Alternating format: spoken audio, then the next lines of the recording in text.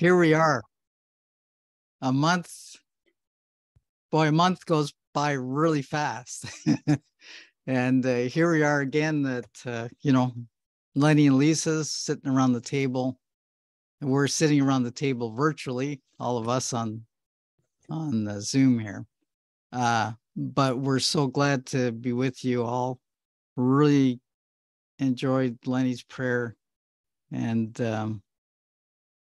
it's hard what our sister's going through. And but it was funny, just before I came on today, I was out with my dad in his apartment, and he wanted me to play some songs. And I don't know why, we just were picking some songs from YouTube, and we were listening to Gold City, God's Building the Church.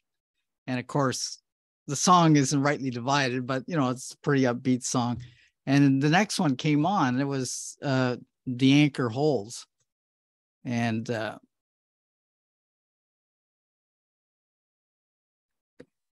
so for those that are going through trying times, just remember the anchor holds.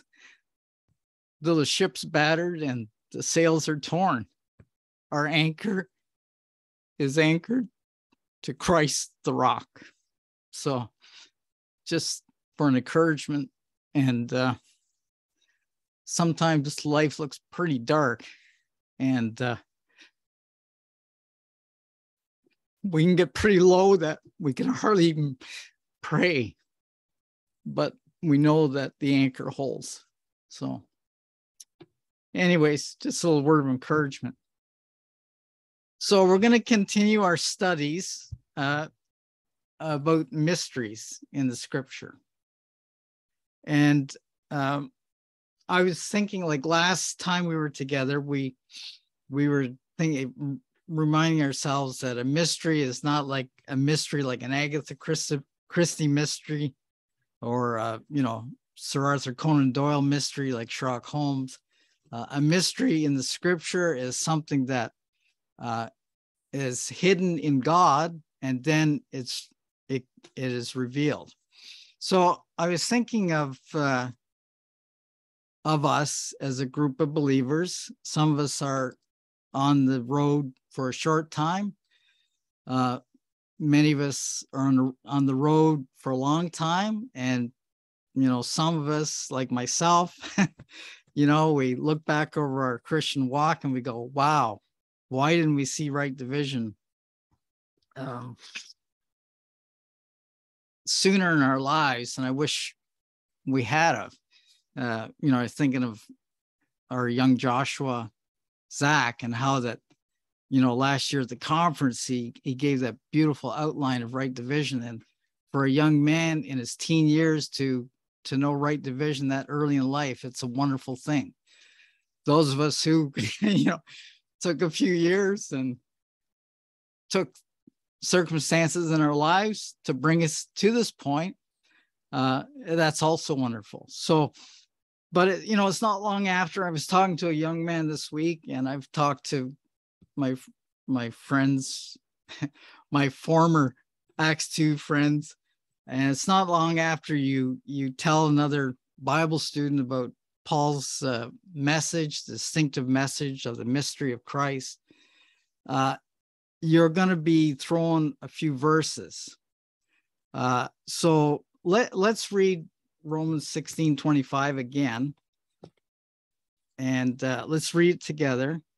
Lennie exhorted me on Monday to, him and I were having a little discussion. We should take the time and read the verses. So let's read Romans 16:25. Now to him that is of the power to establish you according to my gospel and the preaching of Jesus Christ according to the revelation of the mystery, which was kept secret since the world began. So I want to think of these two words. First of all, mystery and secret. So like I was saying, it's not long until you tell your your Bible student friends that you've grown up with or have been in contact with over the years. They're going to run to their concordance, Strong's, or they're going to run to Blue Letter Bible, and they're going to look up the word mystery, and they're going to look up the word secret, and then they're going to come back and say, whoa, hold on. There's word is used not just in Paul's epistles, but it's used somewhere else. So I want to help us, first of all, to edify one another. That's our purpose here this evening, to get into the Word of God, to understand it, but also to be prepared so that when someone does challenge us and ask us about these things, that we can give them an answer, not in a smart, aloof way, but in a way that, we want to help them understand the Scripture and have a deeper understanding of what God is saying to them. And, as we all look back on our own journey, that's what we needed. We needed someone to sit down and to help us, just like, the Ethiopian eunuch. How can I understand unless someone shows me? So we need the pathfinders who have gone before us, and we stand on their shoulders, and we, keep going with the message and the understanding. So let's first of all look at Deuteronomy chapter 29.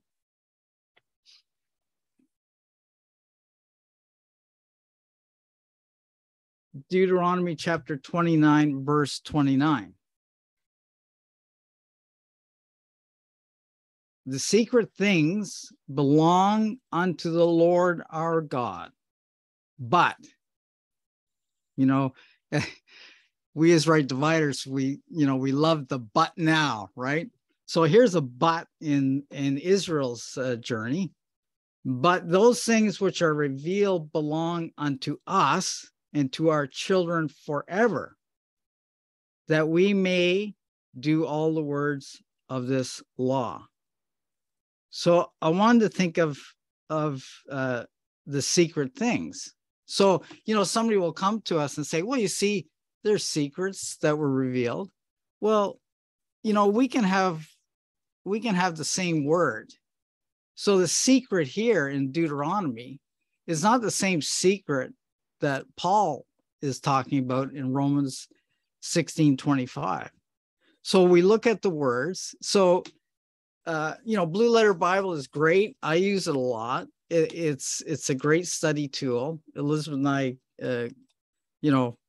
that's kind of, she sits there with it on her phone and she's ready to give me verses and stuff. But, think of it this way. That in my working life before I got cancer, I was a piano technician. So if I said to you, look at that key, what would you think? You would think, oh, he's talking about a key that goes into the lock of my door or my padlock. But if I said to you 88 keys, well, right then, same word, keys, right? But now you have an image of a piano, or you should have an image of a piano in front of you. If we look at other words like that, like a nail, you take the word nail.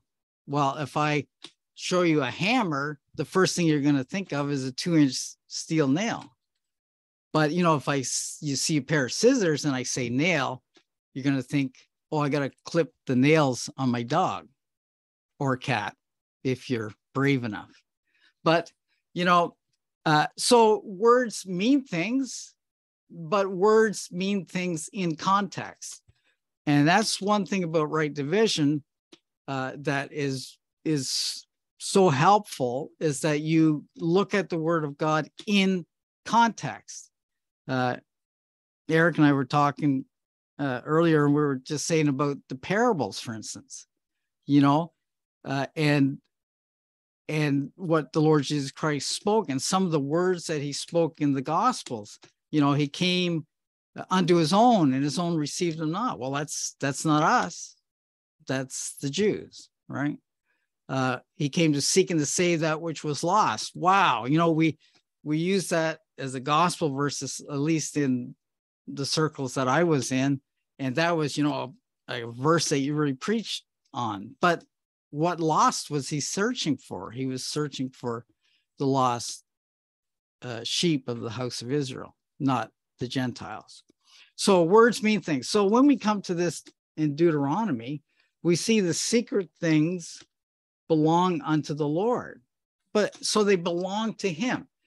God has every right to keep things hidden and to keep things secret at his discretion.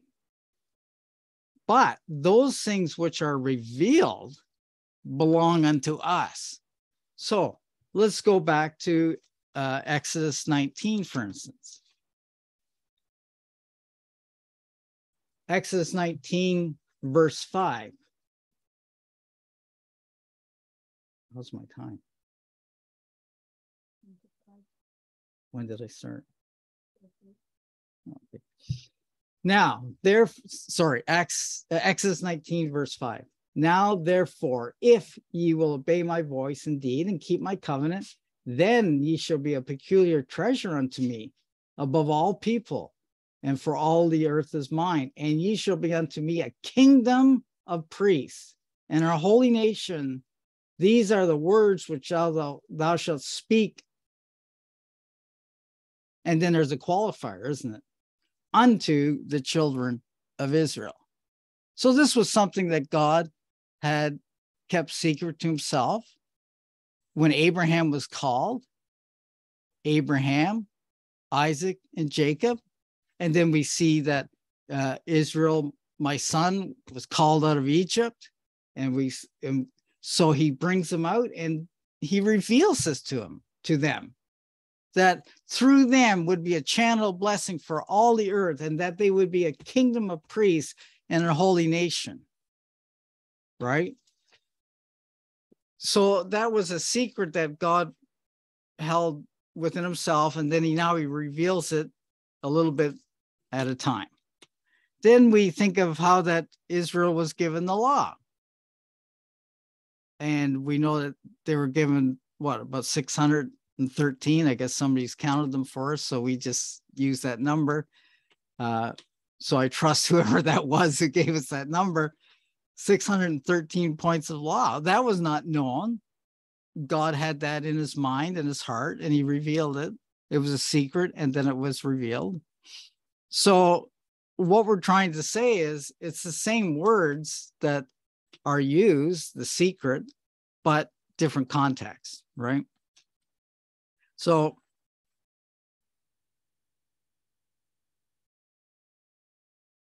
when we come to the Bible, and it's a mystery in the Bible that is unknown to most people in Christendom today, right? When we talk about the mystery that we read about in Romans 16:25.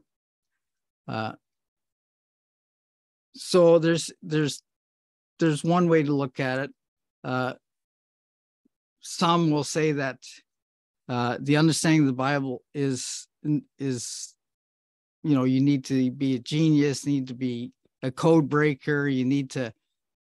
No.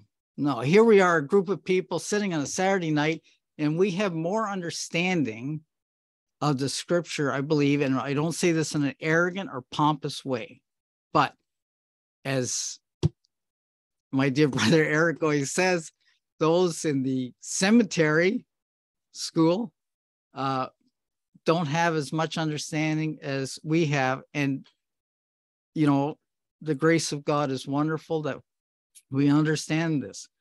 If God has not revealed his mysteries, and they're not for us to know, the Bible, I wrote this down. My handwriting is a little weird. This is the point I want to make. The Bible is not a book of riddles, but is a book of revelations.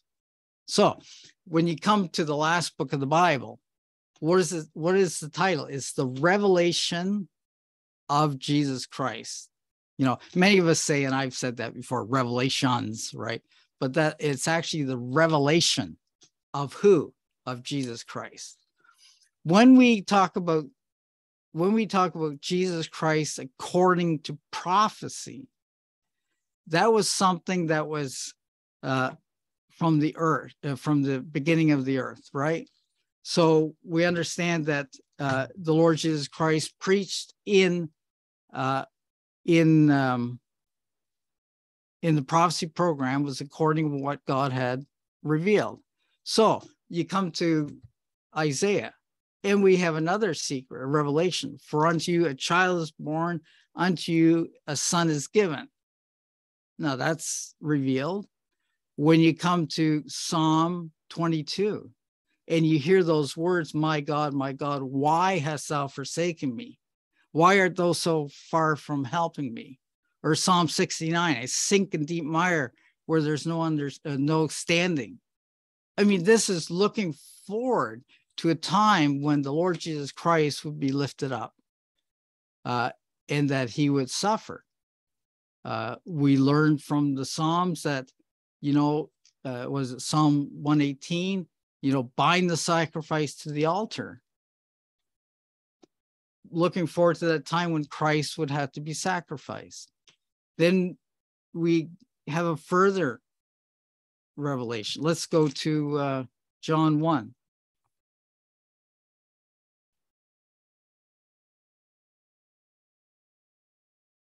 Matthew, Mark, Luke, and John.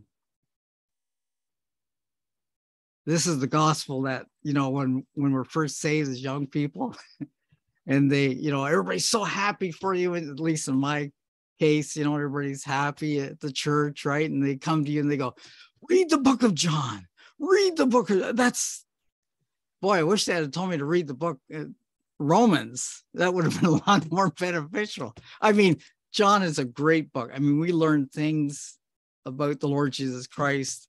This is the fourth gospel, bringing before us the deity of Christ and so on. But anyways, let's just look at verse 1. In the beginning was the Word, and the Word was with God, and the Word was God. The same was in the beginning with God. Now, in John, in Genesis 1:1, we read these words. We read,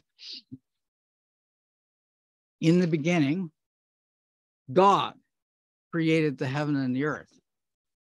Well, look at verse 3. This is amazing. All things were made by him, and without him was not anything made that was made. We see a secret here, don't we? We see that Christ, and by the way, if you read other versions, we won't get into the version issue, but they will say all things are made through him. But in our King James Bible, it says all things were made by him. So we see a further revelation of what of things in the scripture. So another verse you could share with a friend. Let's look at Hebrews chapter 1.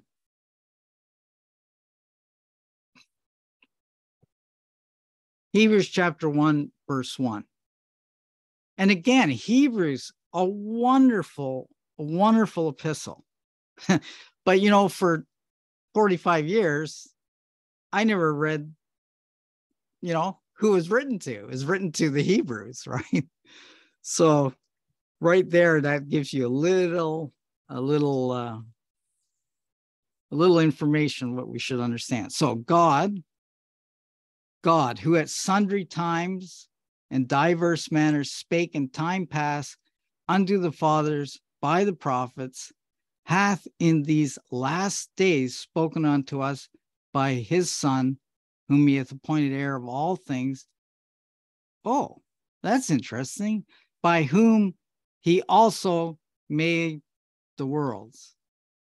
Sounds much like the opening of John. But here you can take this verse and you can, if somebody challenges you on the mysteries, you say, well, first of all, let's look at the context. God spake, right? How did he speak? And to whom? And about what? So he spoke in sundry times. You know, that is for us as Bible believers, that's very important, because people like, let's say the Latter-day Saints or Muslims,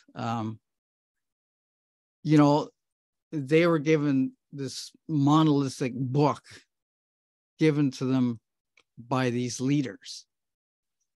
I use that loosely. But God has spoken multiple times.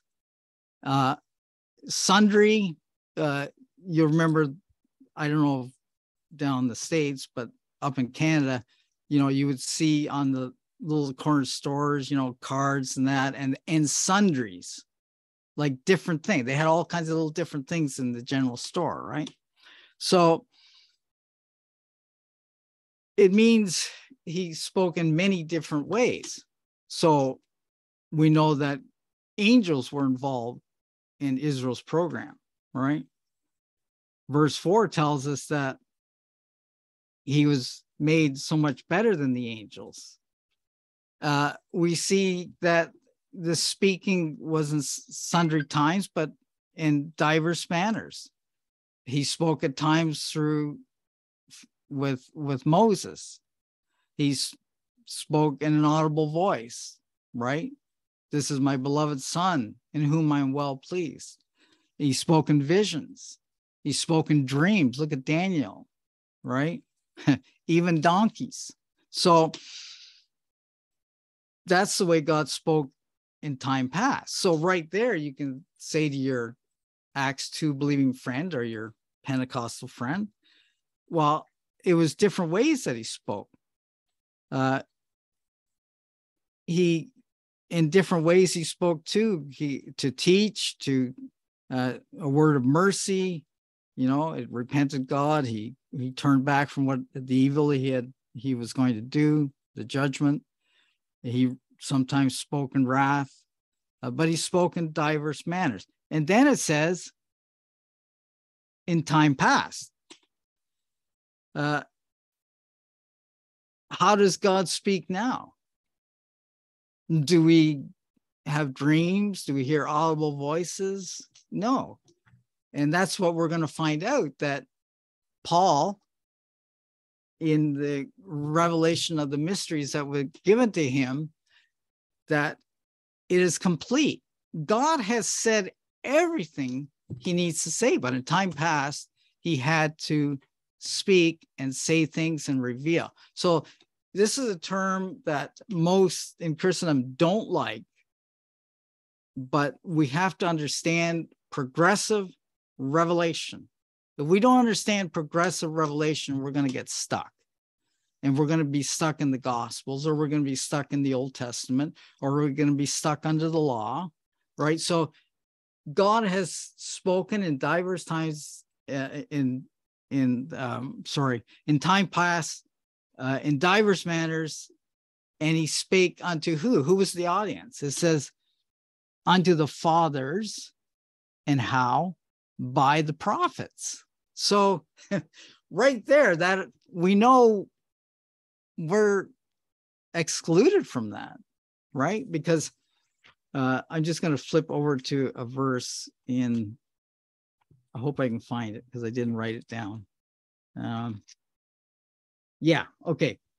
Keep your finger in Hebrews 1. Let's just zip over to Romans 3. Romans 3, what advantage then hath the Jew, or what profit is there in circumcision? Very much, every way, chiefly because that unto them were committed the oracles of God. So Israel was spoken to. Israel in time past was spoken to by the prophets, by the word of God. Now, verse 2, hath in these last days spoken unto us by his Son. Well, I'm telling you, I don't know how many times as a young Christian and a more mature Christian that I preached from this verse, and you can really get a good gospel message, going, God spoke to us and his final statement is made by his son. Well, let's go to Acts 2.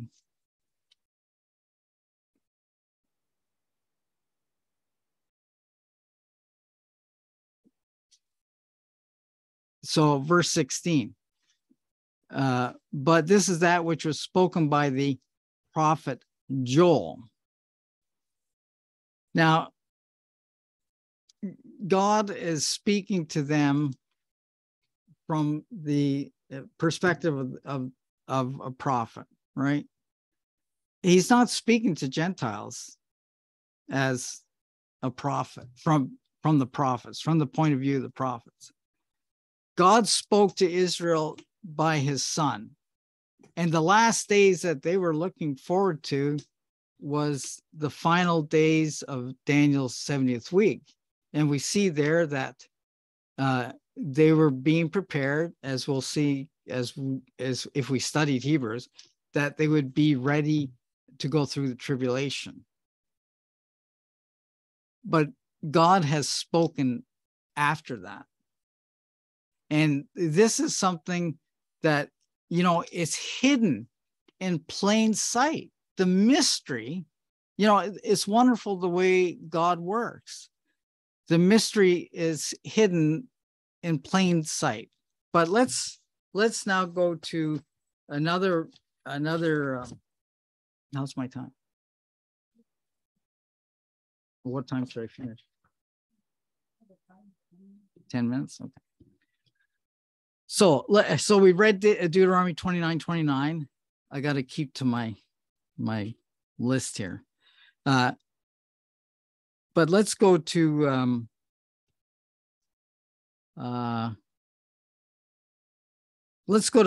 Matthew 13. This is where you will get like some pushback, right? So people in Christendom who read their Bible, they'll link up Hebrews 1. God has spoken to us in his son in these last days, and they'll say to you, truly, this is the last days, right? So let's look at Matthew 13. Let's verse 10 for connection. And the disciples came and said unto him, the Lord Jesus, why speakest thou unto them in parables? And he answered and said unto them, because it is given unto you to know the mysteries. Wow. Well, hold it. I thought we was right divider said the mysteries were revealed to Paul. And here's a mystery here. So how do we deal with this? So let's just take a few minutes and we'll figure out how to deal with this, that if you will be prepared and ready to give any man an answer, or woman, women and men. Don't want to exclude anybody. Because it is given unto you to know the mysteries of the kingdom of heaven. Oh, so there's a qualifier to this mystery. But to them, it is not given. So who's the them? What's going on here? Verse 13. Therefore I speak I to them in parables, because they seeing see not, and hearing they hear not, neither do they understand. So this has been a great help to me coming out of Acts 2 dispensational background. When you read the Gospels, the Lord is speaking to basically three groups of people. He's speaking to the multitudes, he's speaking to his own disciples, or he's addressing the Pharisees. And on only two occasions, he addressed the Syrophoenician woman and a Samaritan woman, and the third, the centurion, right? So it's very important to see that, because they seeing see not, and hearing hear not. Now, this statement is kind of transdispensational, if you want to use that term. In other words, human nature is the same throughout all history, right? So here's the Lord Jesus Christ, God manifest in the flesh, came unto his own.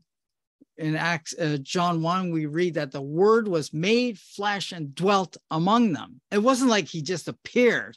He dwelt among them for 3 years. He taught them and preached to them. But we see there's a turning point when the leadership of Israel attributes what he was doing and doing the miracles, and that they attributed it to Beelzebub. We see that the Lord turns. Now, if you read Eric's books on the Gospels, and you understand that, you know, in our background, and probably your background too, that when you came to the parables, you know, you were told, you know, it's a earthly story with a heavenly meaning. And I remember in the Bible study one day, I was in my mid-20s, and one of the elders said, "So what is a parable?" And I gave that definition. He said, "Very good, Ernie." And I'm going like, I'm thinking back now, wow, what a mistake, right? Because a parable actually was to hide what he was preaching to those that didn't believe.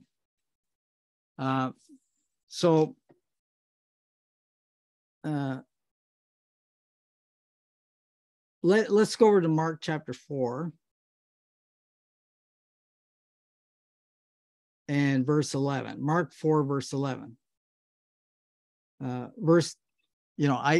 always wonder why teachers do this. Need verse 10 for connection. And when he was alone, they that were about him with the 12 asked him the parable. And he said unto them, "Unto you it is given to know the mystery of the kingdom of God, but unto them that are without, all these things are done in parables, seeing they may see and not perceive, and hearing they may hear and not understand, lest at any time they should be converted and their sins should be forgiven." Verse 34, verse 33. And with many such parables he spake the word unto them, as they were able to hear it, but without a parable spake he not unto them. And when they were alone, he expounded all things unto his disciples. So these things were hidden from unbelievers. And, you know, it's kind of human nature today. When I have a very dear friend, and, you know, we spent, 15 years together or so in this assembly. And, I was so excited to tell him that I have the solution to many of the contradictions in the scripture and in Hebrews and in the Gospels, that Christ gave his life a ransom for many, but then Paul tells us he died for all. So, and as try as I might, he will not see it. And, I'm making an application now. As it was in the Lord's day, there was those who just would not see what he was speaking. And even his own disciples. I mean, think of Peter, and when he was telling him why he must go to Jerusalem, and not so, Lord. And, they loved him so much, they didn't want him to leave. I'd imagine we'd feel the same way. But, he had to do that because we read in Romans 3 that God had to have a just way to forgive sins. And that was through his son. So these are the mysteries of the kingdom that were slowly being revealed to the believers, the disciples. And you'll remember that it tells us that it would be taken from them and given to a nation. And that's important because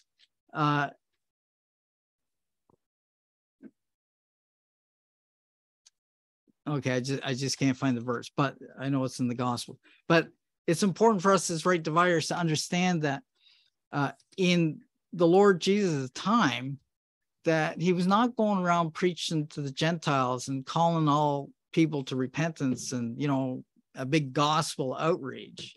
He came unto his own. So in Matthew 21, we read this. Yeah, let's turn to it. Matthew 21, verse 43. Matthew 21, verse 43. Therefore, I say unto you, the kingdom of God shall be taken from you, that's unbelieving Israel, and given to a nation, bringing forth the fruits thereof. So faithful Israel, Israel's remnant. So, and you notice there's no S, right? There's no S on nation. So it's not taken from the nation of Israel and given to the nations, right? It's taken from the unbelieving nation part of Israel and given to the believing part of Israel, the nation. I just wanted to link something up. Just, I guess I should be wrapping up to give Lennie time. But let's just go to 1 Peter, since we're just talking about this. 1 Peter 2, verse 9. Now, I don't know, maybe some of you weren't exposed to this wherever you went to church or in Christendom. But, you know, we were told and taught, and I wore it proudly, that I was part of a holy priesthood, and that I had access, and, you know, we can speak to others on behalf of Christ and so on. But look what the verse says. Remember, we read in Exodus 19, right? Verse 5 and 6. Look at verse 9. But ye are a chosen generation, a royal priesthood, a holy nation, a peculiar people, that you should show forth the praise of him that has called you out of darkness into his marvelous light, which in time past were not a people, but now are people of God. That's not the church. That's the believing part of Israel. Sorry, I shouldn't hit the thing. Which had not obtained mercy, but now obtained mercy. Because if it was us, why in verse 12, he would say, having your conversation honest among the Gentiles. So right there, it gives you a little insight. And of course, verse 1, Paul, an apostle of Jesus Christ, is strangers scattered. So Gentiles aren't scattered, right? Okay, I got to wrap up. So what we've learned tonight is, first of all, God kept secrets. God revealed secrets. Deuteronomy chapter 29, verse 29. It is up to God whether he wants to reveal a secret or keep a secret. And we see that there were secrets that were revealed regarding the kingdom of God, the mysteries for the believing nation of Israel. So if somebody asks you, you can say, okay, you know, in your head, you go, okay, I know how to answer this now. Those were the mysteries of the kingdom. That was the qualifier, of the kingdom, right? So let's close with this verse. Boy, I didn't get as far as I, oh boy.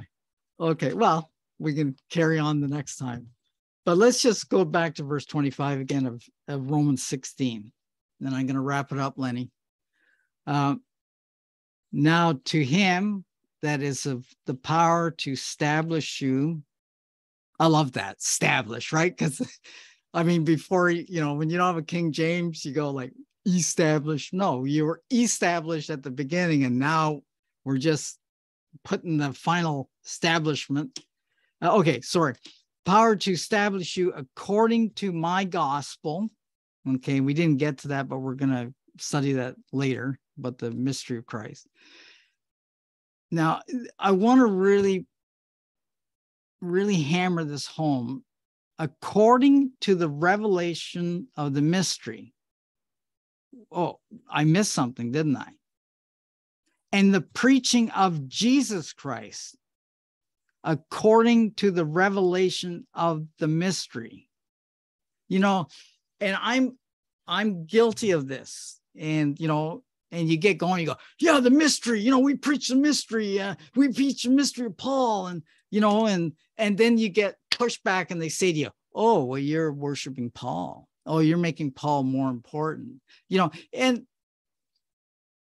you know, if we use our language carefully, and I think we really have to keep this in mind, that it's the preaching of Jesus Christ according to the revelation of the mystery.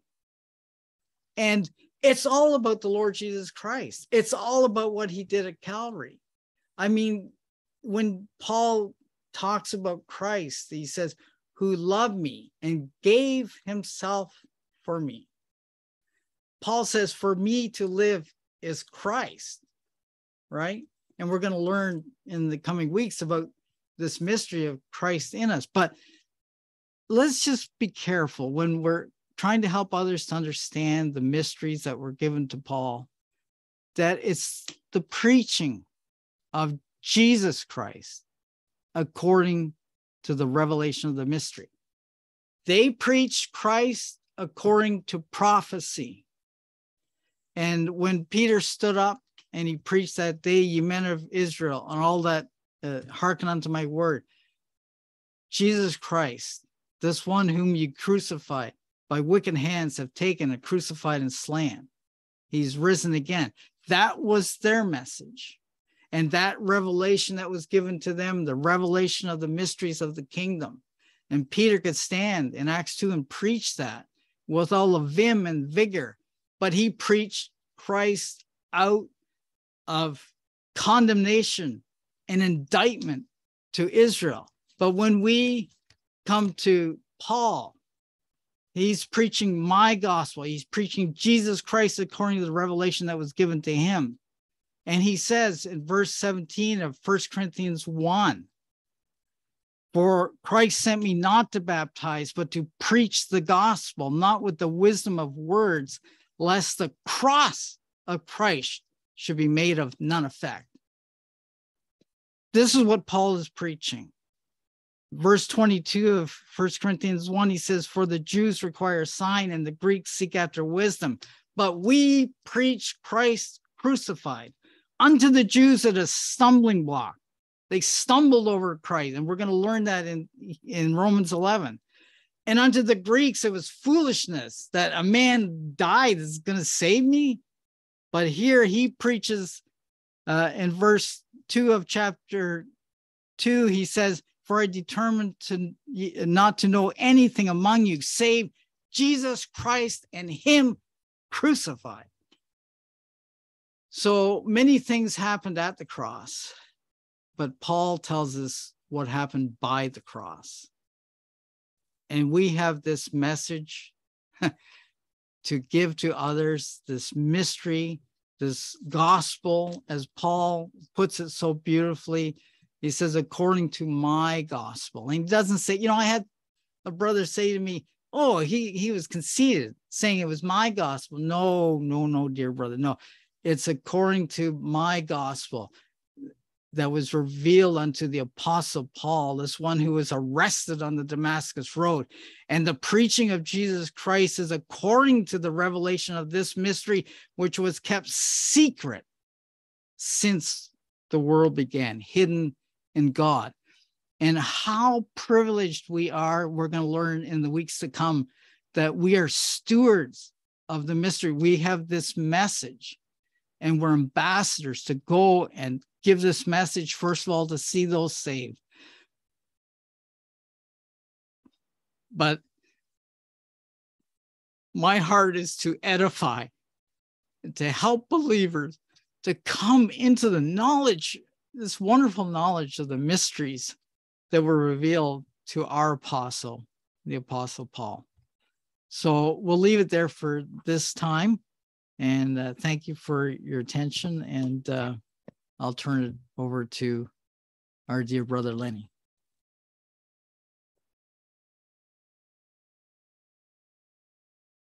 Oh, Okay, then. you undid it? Yeah. Thank you, Ernie. You stole all my thunder, so I don't have to teach you. Pretty much got everything done for me. Thank you, Ernie. That was wonderful. Yeah. That was great. That was great. You need a break, Ernie, and come back, or you good to go? Let me fix the mic, Ernie. I gotta fix the mic. Uh-oh.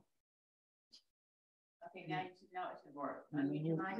No, mic. Go ahead. Last night, conversation, talking about the sequence, Oh, table and all. yeah. And now. Now again today, I know. Yep, that was real good. You good, Ernie? No, you unmute your mic now. I fixed it. Oh, there it goes. There it goes. Yeah, Lenny, you can talk on things tonight. That's next time, Ernie. Sorry. Look at Miss Marlene. All right. Anybody need to take a bathroom break? Go poke that friend in the side. Lennie, Huh. tell Ernie to give you the verses he didn't even be able to get to. I know. While we're taking a bathroom break, if you got a pen, it's just kind of fun. If you got a pen, write down EAT. EAT. It's not a trick. I'm just gonna say, don't start. That says eat. Oh, wait, wait, can I? Oh, Lenny, you know, You're gonna get one. Yeah. okay. Johnny's gonna get it. Okay. Oh, yes, what's that? Yeah, I got it. Everybody's got EAT written down? Okay, this is a lesson on context. And what? Context. I failed on it. Context. Context. Yeah, Ernie brought up context. Context. All right, on three, everybody say EAT. 1, 2, 3. EAT. No. Say the word EAT. 1, 2, 3. Okay. Put SW in front of EAT. Sweet. Sweat. Sweat. It's what I've been doing all afternoon in the yard. Y'all are tough too. Okay. On three, say SWEAT. Sweat. Sweat. Sweat. Oh. You said one. So it went from eat to et. Why? Oh. Context. Context. A simple little not grammar, a little English word where you look at it that quickly, and everybody here was able to do it, went eat to sweat. Well, guess what, boys and girls? Your Holy Bible, the Word of God, is the same way. We can look at something and say, it's for us. We can look for something to say it's for Israel. It's the same God. It's the same love of God, but one's eat, one's sweat. So real simple, little 3-letter word, 5-letter word. Y'all all knew you went from eat to sweat. So we're going to go, the context now is to go to faith. What pleases God is faith. So we're going to go to Hebrews, and most of y'all know, Gail, probably the churchianity, and it's okay, called it the faith chapter, chapter 11. We're going to read a little bit about faith.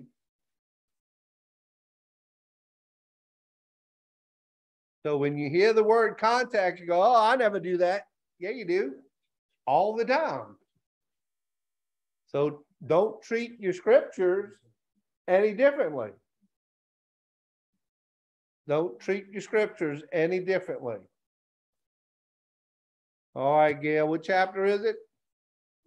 11. Now,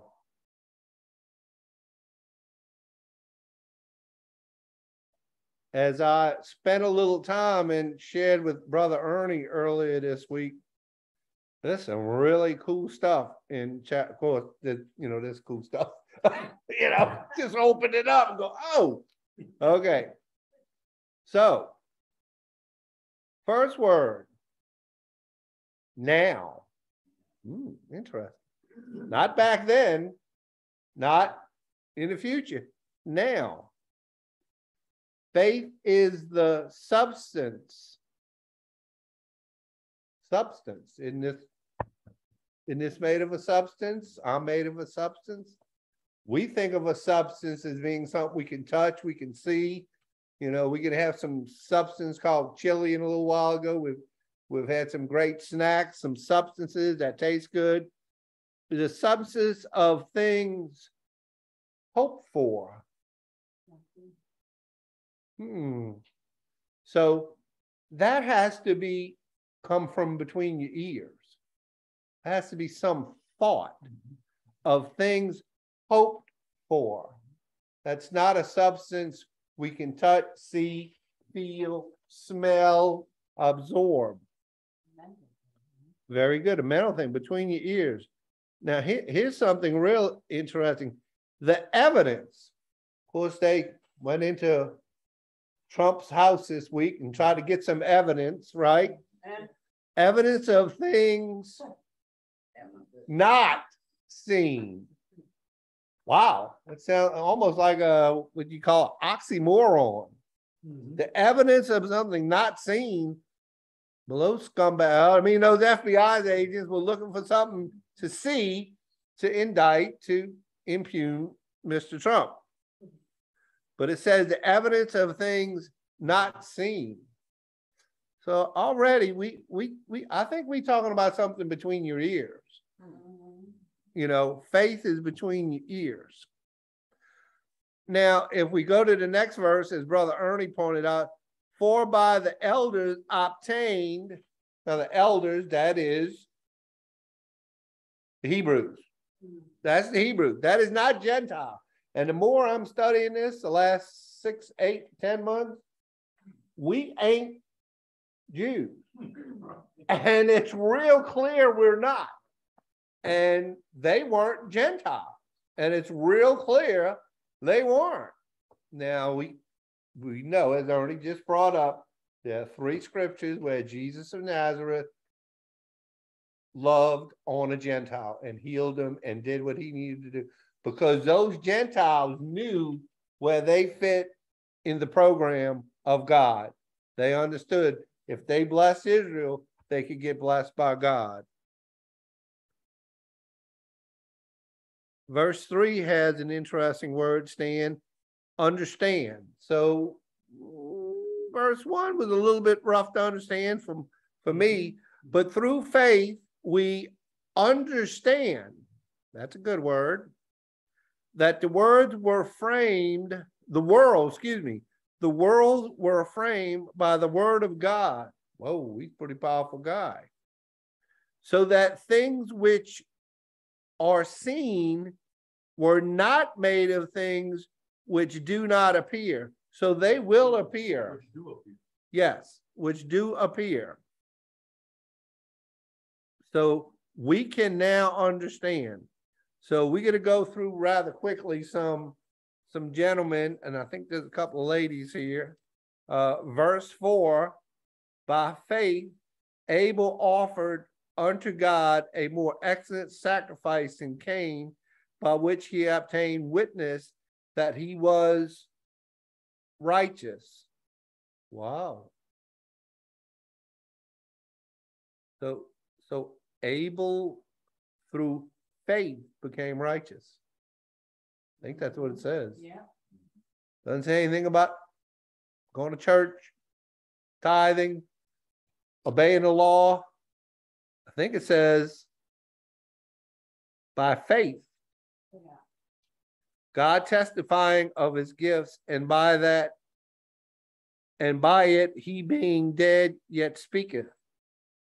Verse 5, by faith Enoch was translated that he should not see death, and was not found, because God had translated him. For before his translation, he had his testimony that it pleased God. Young man that Patty's life a month ago, 6 weeks ago, went to be with the Lord. He had a testimony, and his testimony of faith pleased God. So he's with our understanding, he's with God right now. All right, verse 6 is a good verse, we all know. But without faith it is impossible to please him. For he that cometh to God must believe that he is, and that he is a rewarder of them that diligently seek him. I think our dear brother Ernie has diligently sought him for a long time. I've gotten to know this gentleman, y'all. But Lisa and I spent some time with his wife and himself. And this man has diligently sought the Lord for 40 or 50 years. He is passionate about God. But the last 6 years, right division has opened many doors. Opened many doors. And as you can see, he's excited about it. But we have to seek him. Number 7, verse 7, by faith Noah being warned, isn't that something? Warned of God of things not yet as seen, moved with fear, prepared an ark to the saving of his house, by the which he condemned the world and became heir of the righteousness, which is by faith. Thank you, Gail. Again. Verse 8, by faith, Abraham, when he was called to go out into a place which he should after receive for an inheritance, obeyed, and he went out not knowing whether he went. Wow. So by faith, he wandered in the wilderness. I'm going to skip down to verse 11, everybody. Through faith also Sarah herself received strength to conceive seed and was delivered of a child when she was past age, because she judged him faithful who had promised. That would have been, who made the promise, Gail? Who made the promise? Scotty? God did. Amen. Very good.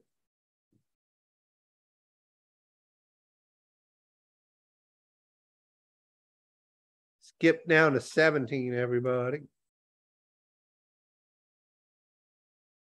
By faith, Abraham, when he was tried, offered up Isaac, and he that had received the promises offered up his only begotten son, because he believed in the resurrection. 17.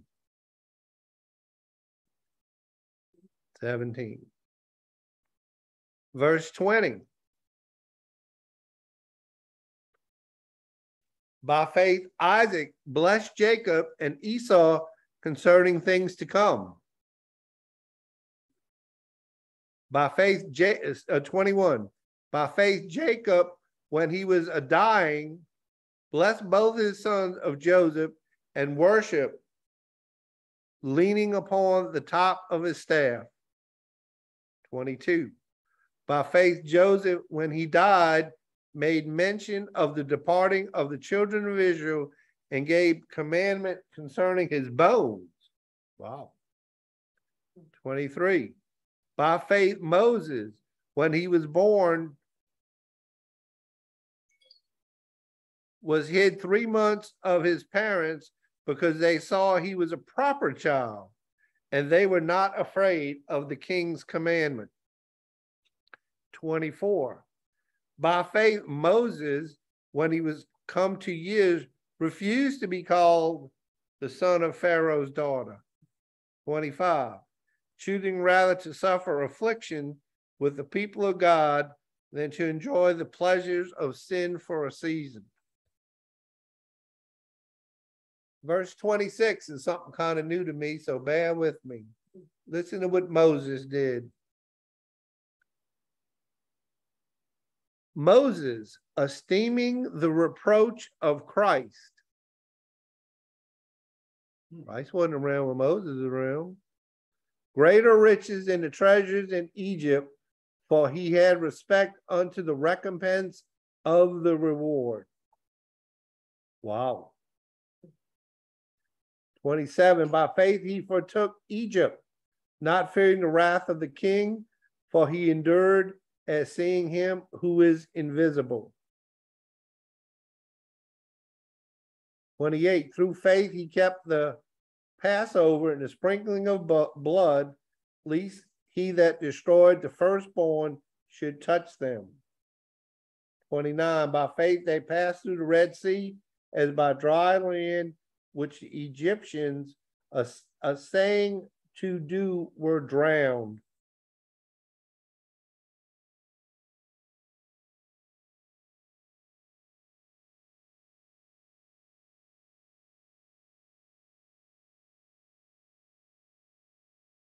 "30.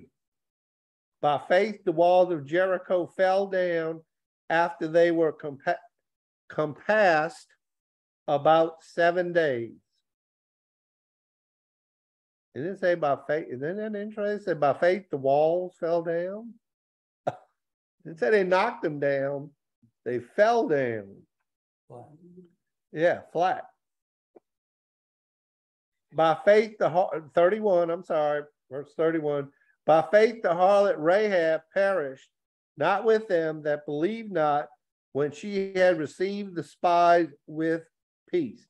Now, what makes Rahab, besides being a lady, different than all, well, not Abraham, but Rahab would have been the only Gentile? Yeah, she was a Gentile. But what saved her? Faith. She believed. Very good. Very good.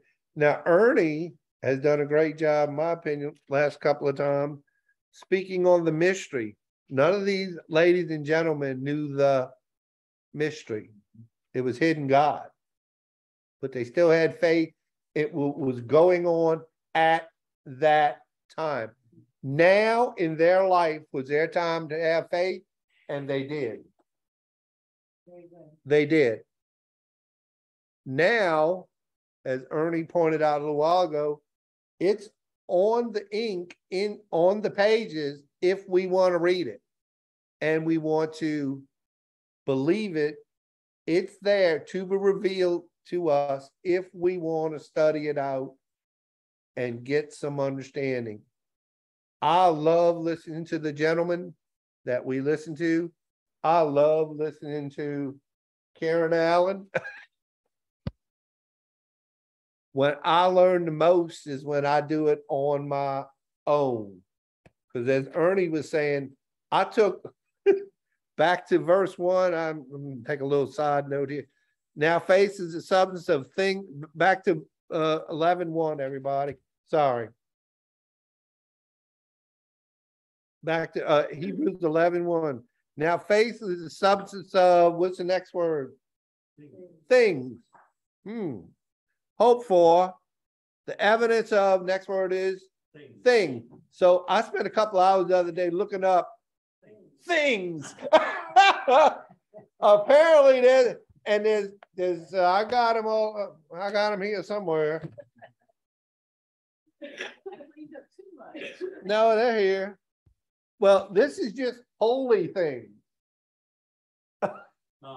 Holy things. Because in Luke, Jesus is called a holy thing. Oh. Yeah, in Luke, he's called, when the baby's in Mary's womb, he's called a holy thing. It's like things. So yeah, maybe next time we'll do a little thing on things. It was quite interesting, y'all. Quite interesting. Okay, so these wonderful saints of God were honored for their faith. Oh, salute. I'm going to use the word salute. Salute. Is that okay, Wayne? Salute. We're going to salute these people for their faith. Okay? Now, Ernie, thanks again. Everybody go back to Romans 3. Going to salute them for their faith.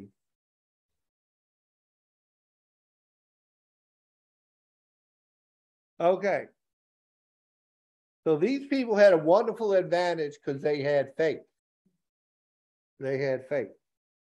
So in Romans 3, we're going to read about some advantages and disadvantages, and we're going to read about faith.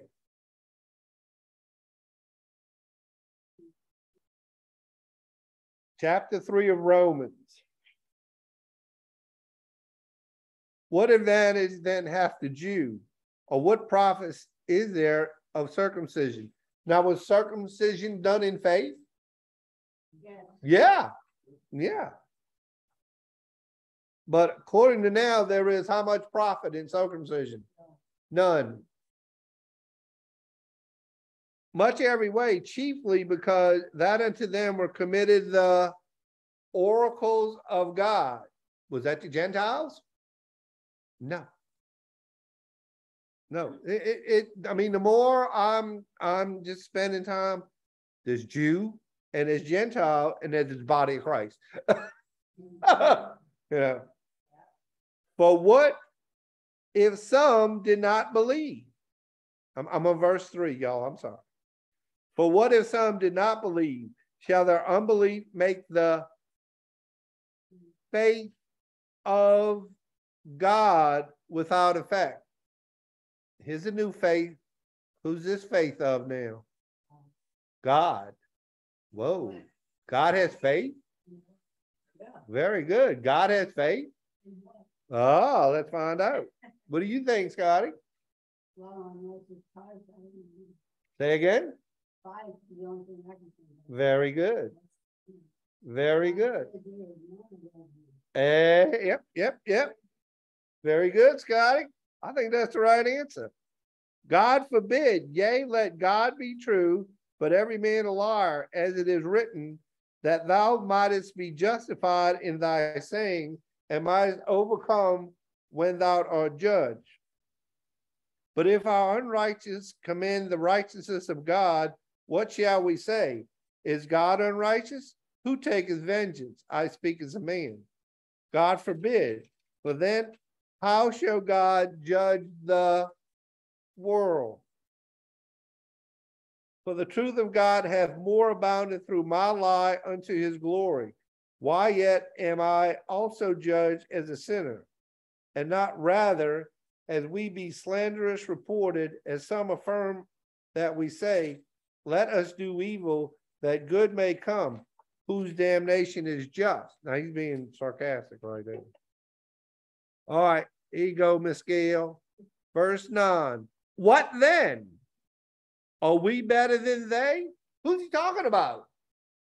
Jews and Gentiles. It don't go away, folks. It's still there. There's, in the scripture, there's still Jews and Gentiles, or you're in the body of Christ. Then there is no Jew or Gentile. All on even ground. In no wise, for we have before proved both Jews and Gentiles that they're all under sin. As it is written, there is none righteous, no, not one. There is none that understandeth. There is none that seeketh after God. They are all gone out of the way. They are altogether become unprofitable. Uh-oh. So that includes who now? The Jews. The Jews are, all of them except the little flock. So very few. Either that or God's a liar. I don't think he is. They're unprofitable. They were supposed to bless the nations. That's who the Jews were supposed to. And they will. Are they doing that now? No. But they don't even exist now. So they're scattered. So they're not blessing anybody. There is none that does good, no, not one. Their throat is an open sepulchre. With their tongues they have used deceit, and the poison of asp is under their lips. whose mouth is full of cursing and bitterness. Their feet are swift to shed blood. Destruction and misery are in their ways, and the way of peace have they not known. There is no fear of God before their eyes. Verse 19. Now we know. There's a bunch of places in the scripture where it says you shall or you should know, knowledge. We should know that what things soever the law saith, it says it to them who are under law. That would have been who? The Jews. That every mouth may be stopped and all the world may be guilty before God. How many of them? All, every. Therefore, by the deeds of the law, there shall no flesh be justified in his sight. For by the law is the knowledge of sin. What does religion tell you? Follow the law. Let's give you a few. That's not what the scripture says. By the law is the knowledge of sin. All right. Honey, we're going to get some good news now. All right, Miss Denise, we're going to get to the good news because most of that wasn't good news. But now, woo, the righteousness of God without the law is manifested, being witnessed by the law and the prophets.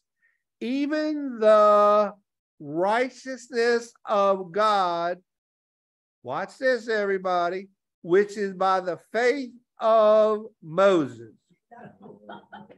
Rahab. No, not Rahab. No. By the faith of Billy Graham. No. Who's that, Connie? I'm close. All right. So the righteousness of God, which is by faith of Jesus Christ, unto, wow, Jew or Gentile, and upon Jew or Gentile, them that believe, for there is no difference. So that place over there in the map, I mean, it says Israel, but it's not God's Israel. It will be though. It will be. Very good, Connie. For all, very good. It's coming. And it's going to be glorious, won't it? Amen. For all have sinned and come short of the glory of God. All right. All right, Gail, you ready? Verse 24. Being justified freely by his grace through the redemption that is in Christ Jesus. So what do you got to do to pay for it? Nothing. Whom God has set forth to be a propitiation through faith in his blood, to declare his righteousness for the remission of sins that are past, through the forbearance of God. Is God still forbearing with Israel? Oh, is he? He set him aside, but he's going to bring them back. So, yeah, that was a kind of a trick.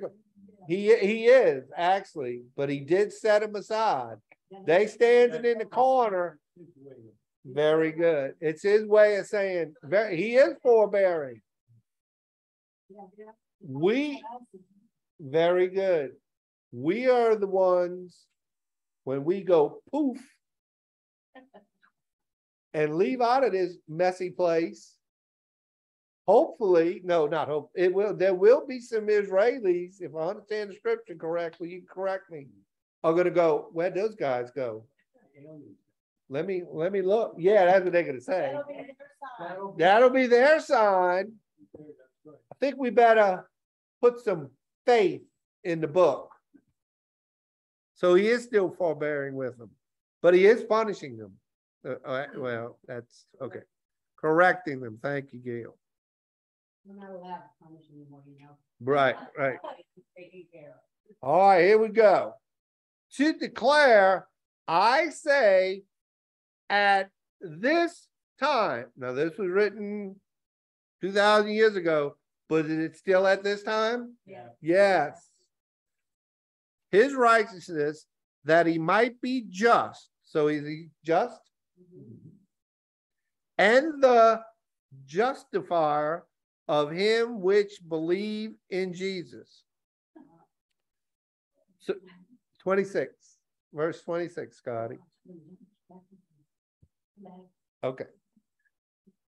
To declare, I say, at this time his righteousness, that he might be just, he is just, and the justifier of him which believeth in Jesus. Where is boasting? Now, who's he talking to again? Talking to Lennie. I like to boast. Where's boasting? It is excluded. By what law? None.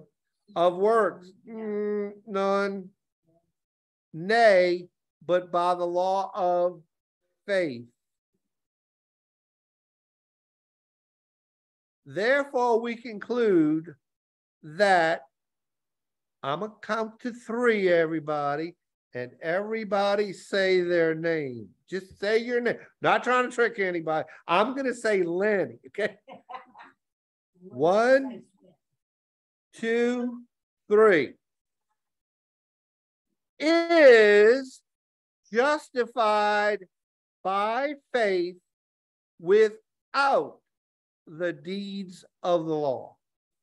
Put your name right there if you want to. Is, what tense is that? Now.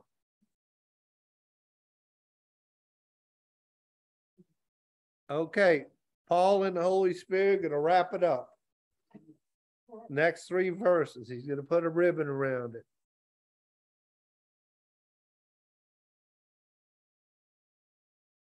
Is he the God of the Jews only? There's a question. No. Is he not also of the Gentiles? Yeah. Which means we can approach God the same way by simple faith. We don't have to go to Israel to be blessed. We don't have to do the Mosaic law. It is simple faith. Recognize you're a sinner. Accept Jesus Christ.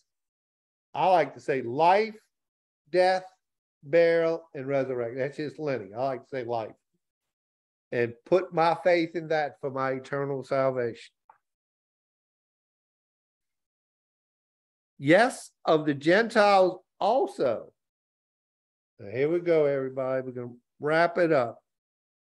Seeing it is one God which shall justify the circumcision by faith and the uncircumcision through faith, do we then make void the law through faith? God forbid. Yea, we establish the law. So the law is the law of faith. Very simple. Very simple. Okay. That's the end of that tune.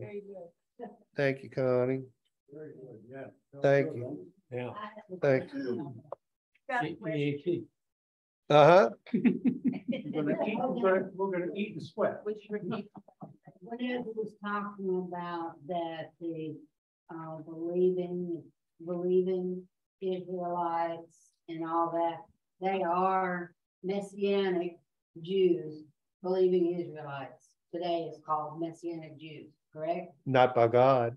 No, sir. Not by God. Okay, well, they're believing Jews. They're in the body of Christ. Well, okay, but I've noticed that there's a lot of them that I've seen in different places that still observe the customs and the feasts and all of the Jews. Are they living under the law? Or are they living under grace? They have made Christ of no effect. He said it. They're living under confusion. Confusion, very good. They're made up group of believers. Yeah. Okay. I'm not saying they're not believers, but they're very confused. Okay, because it seems like There seems to be a contradiction there between the way what they're doing and what they say they believe. There is a contradiction. Mass confusion. Yeah, very good, Jerry. And they're, what did, we went through this the other day, they're making Christ in them. The Christ that lived in them, if they have, did believe in Jesus Christ, death, burial, they're making Christ in them of no effect. They're going back to the law to get their righteousness.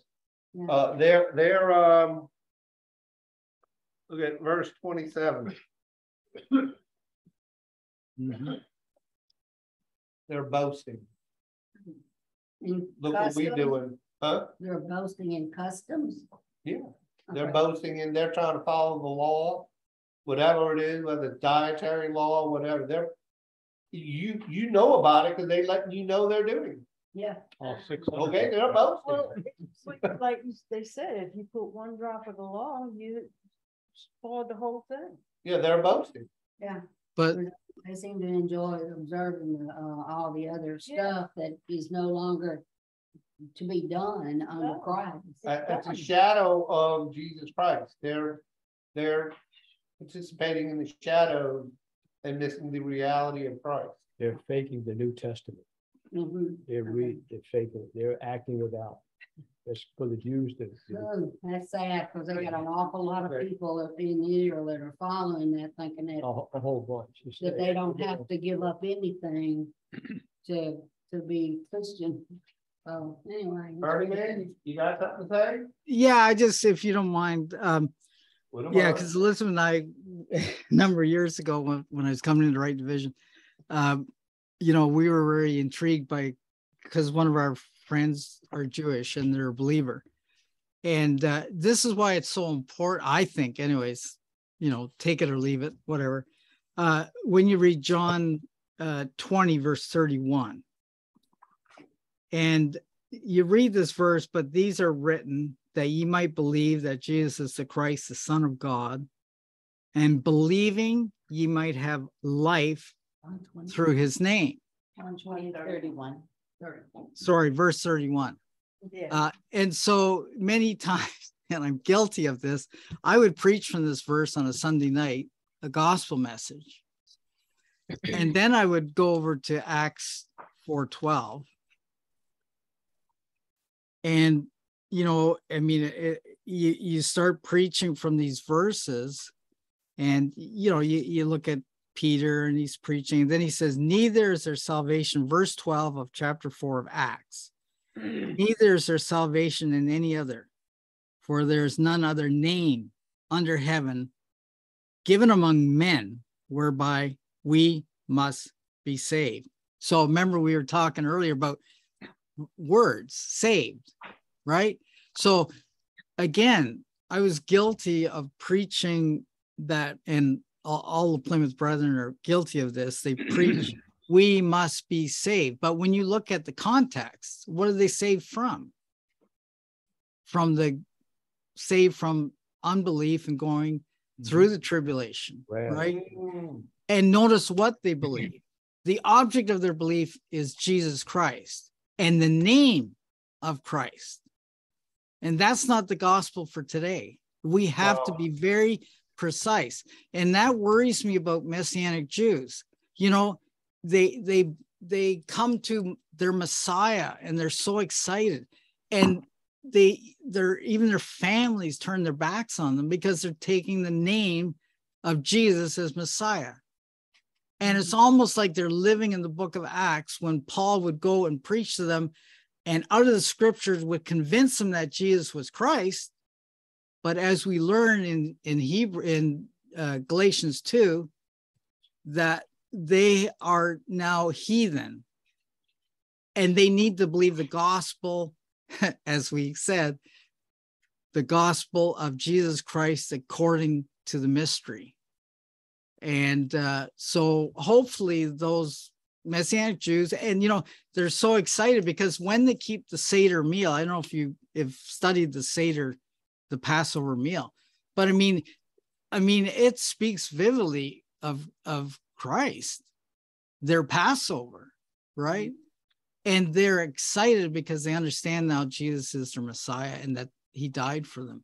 So hopefully, and I'm hoping that the Messianic Jews who believe on Christ are believing the message of the gospel as well that was given by Paul. Because don't forget, Paul says in Romans, is it Romans 2, that the secrets of men will be judged by my gospel, the gospel of Jesus Christ. So 16. anyway, sorry, I wanted to throw that out there. That was great.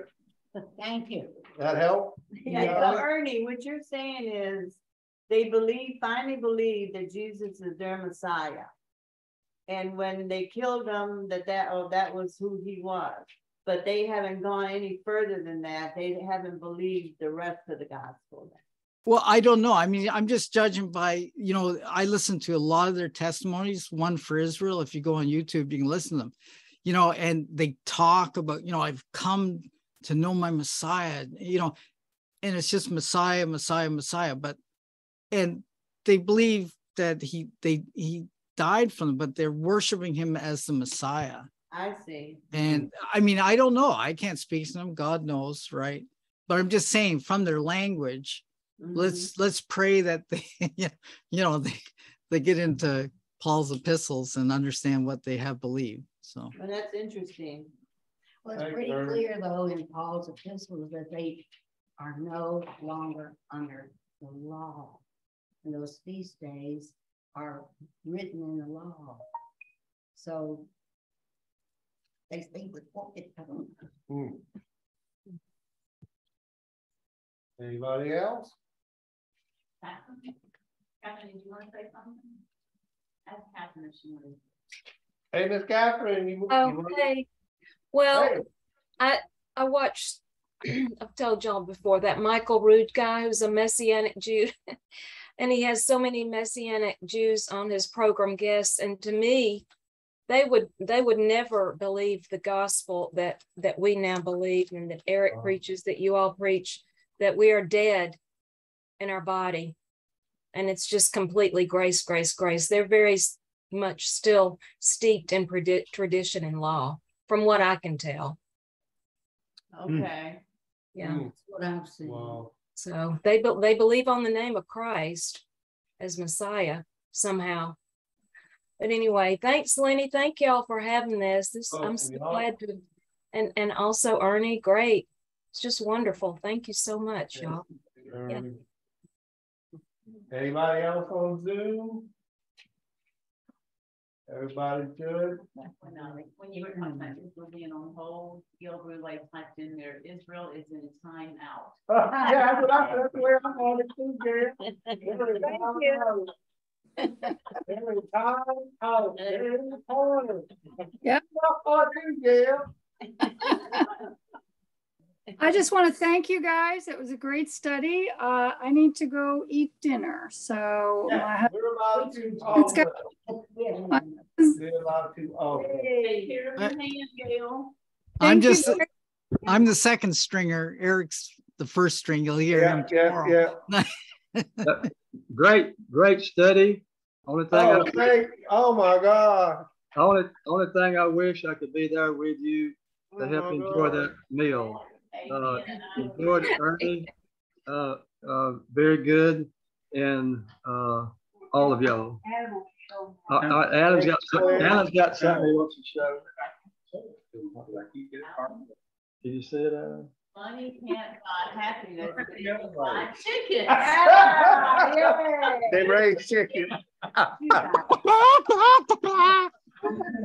All right, y'all have a good weekend, and we'll see y'all tomorrow. Thank you, Clint. Thank you. I will be around tomorrow. See you tomorrow. Bye. All right. Eric, do you want to say anything? We missed you, brother Eric. Hey, Eric. Yeah, come on, Eric. Well, I've been enjoying both what Ernie said and Lennie said. I enjoyed both of that. I especially liked what you mentioned, Ernie, Hebrews 1:1. God, who at sundry times and in divers manners spake in time past unto the fathers by the prophets. I think that's a good verse to show about right division. And it's even for us, after we've learned right division, to understand that there are different phases to Israel's program as well. Right. You know, that it says that he spoke in divers manners, then that's just talking about time past. Right. And that may be a good way of explaining to people in churchianity, because their idea is that, well, God started something new when you get to the book of Matthew, that we're under that because now he starts the water baptism. And so things are, well, yeah, it's a new time, but it's not to us. It's just the at hand phase of the kingdom starts then. And so that's just a diver manner or a different manner that he speaks in time past to Israel. So, yeah, I think that's, I appreciate you sharing that, Ernie. I think that's a real good verse to show people that, you know, show right division and also explain, well, why did, if Matthew isn't to us, then why did it change? Well, this is why it changed. It's just a diver manner in time past. So Thanks, yeah. Eric. Thanks, Ernie. And Lennie, what you did was great too. Yeah. I enjoyed it too. Lenny's great. Lennie and Eric are first stringer. I'm just second. Oh, right.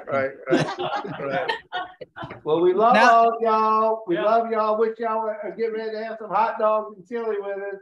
Oh, I wish all I'm getting tonight is a tomato sandwich. So. Oh, geez. Thanks again. Good night, everybody. Lisa, don't forget to stop the recording. Oh, yeah. Okay. I guess I'll say a quick prayer and we'll go eat. Yeah. Father, we are so grateful for the words spoken today by Ernie. We're so grateful that you wrote it down for us to have. So grateful for our little body growing up every day as we seek who you are. You tell us in your book who we are in you, and we can learn that each and every day. So grateful for the fellowship. We pray this in Christ's name. Amen. Amen. Bye, everybody. Bye, y'all. Oh, bye. I didn't get to my main course. Oh, well, I'll do that next time. I didn't get to the, and things, we're going to do things. Things is real interesting.